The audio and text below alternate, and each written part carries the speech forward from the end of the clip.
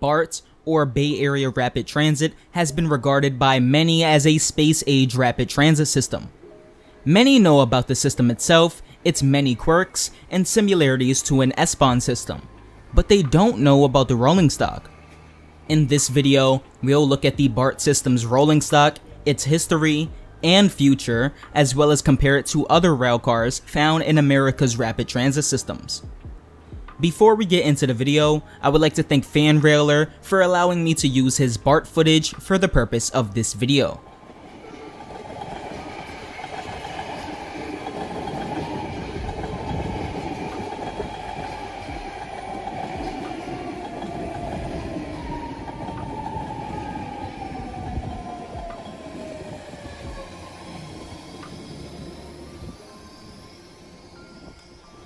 Let's start with BART's original railcars, the A and B series, and work our way up to the most recent. These cars were first constructed by Roar Industries, now United Technologies, between 1968 and 1975, and they are actually still in service to this date. Think of them as BART's R32 or R46. Roar Industries were the same manufacturers behind the 1000 series, which formerly ran in the Washington Metro. Roar wasn't always a railcar manufacturing company though, with them formerly being involved in the creation of aerostructures such as engine components. I guess this contributed to the space-age appearance of the rolling stock. Anyway, the A cars feature a slanted front, similar in comparison to New York's former R40 slant rolling stock.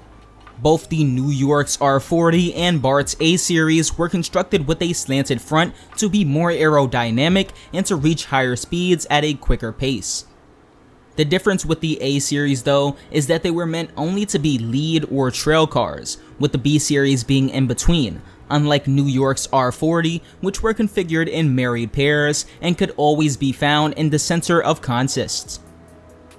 The A series is for cab cars, whereas the B series is for trailer cars. The A series features a giant cab window, allowing for greater visibility for both the driver and passengers, as there is a clear window from the passenger compartment looking into the cab.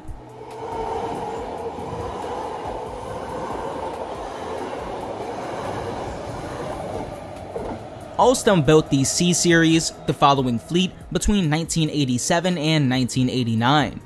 These cars are called the C1 cars. They do not have an aerodynamic front like the A series, which allows them to be used in the middle of a consist.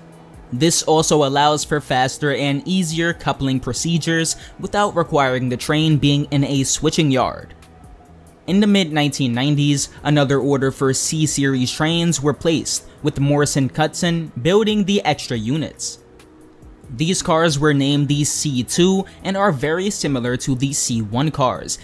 Both car types originally had carpeted floors, however, due to concerns regarding cleanliness, the carpeting in all cars have been removed.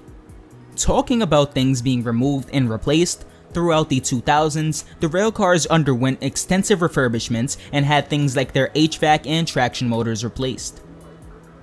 During the 2010s, BART began the process of replacing its aging railcar fleet. Many of the trains in revenue service were over 40 years old and were clearly nearing the end of their revenue service life. BART awarded Bombardier Transportation, now Alstom, a roughly $1 billion contract in May 2012 to build approximately 400 new railcars for the system. BART bought over 300 more cars a year later for a total fleet of 775 new cars.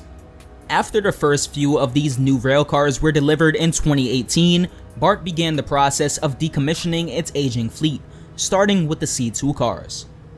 Despite their youth, they had numerous problems, including defective HVAC units, windshield wipers, and even doors that frequently came off their tracks.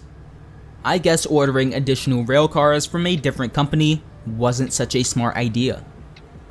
The replacement fleet, named the D and E series, or Fleet of the Future, have many modern amenities, like bike racks, digital passenger information screens, automated announcements, and more.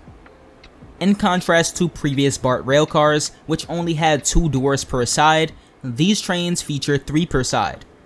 The extra door helps reduce dwell times, speeding up service. Unfortunately, delays have plagued the delivery of these new, modern railcars, which is a frequent occurrence with Bombardier. All railcars were supposed to be delivered and in service by this year, but only 308 of 775 new cars have been delivered as of February 2022, with just 219 in service. Now, the A through E cars aren't the only railcars run by BART. There's actually 2 more. First, we have the AGT fleet. This fleet operates on the Oakland International Airport line, which is essentially a people mover that connects the mainline BART network's Coliseum station to the Oakland International Airport.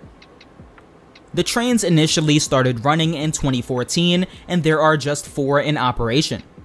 It runs automated because it is essentially a glorified air train. What doesn't run automated though is BART's other revenue service train, Stadler GTWs, an off-the-shelf diesel multiple unit train, can be found on a spur line from the Pittsburgh Bay Point station to the Antioch station. There's not much I can say about these trains except that they have a sleek appearance and makes me wish to see some Stadler rolling stock in New York. Now obviously, BART runs other types of trains, like work trains, but those aren't as interesting as the ones used in passenger service, so we won't be talking about those today. BART's rolling stock is really interesting, and it reminds me a lot of the R44 and R46 in New York. Those 2 fleets were originally built to commuter rail specifications, and you can still see the remnants of that to this day, with the transverse seating, 75-foot cars, and their speed. Many American subway cars built in the 1970s appear to have been designed to commuter rail specifications rather than typical subway standards, with smaller cars and more doors. Despite this, I think some of the features found on cars built during this time is better, like transverse seating, which is a treat during longer trips. Although, it is nice to see systems known for their large rail cars like the Washington Metro, MARTA, and BART start to order more traditional subway stock. While the rail cars may still have an abnormal size, some will have open gangways, more passenger information screens, and a reconfigured interior to allow for more capacity. Let's hope these transit systems continue to move in the right direction in the future, as that is the only way they'll be able to remove people from their cars and get them on public transportation. Anyways, if you enjoyed this video and you would like to see more of this type of content in the future, like, subscribe, and consider becoming a channel member.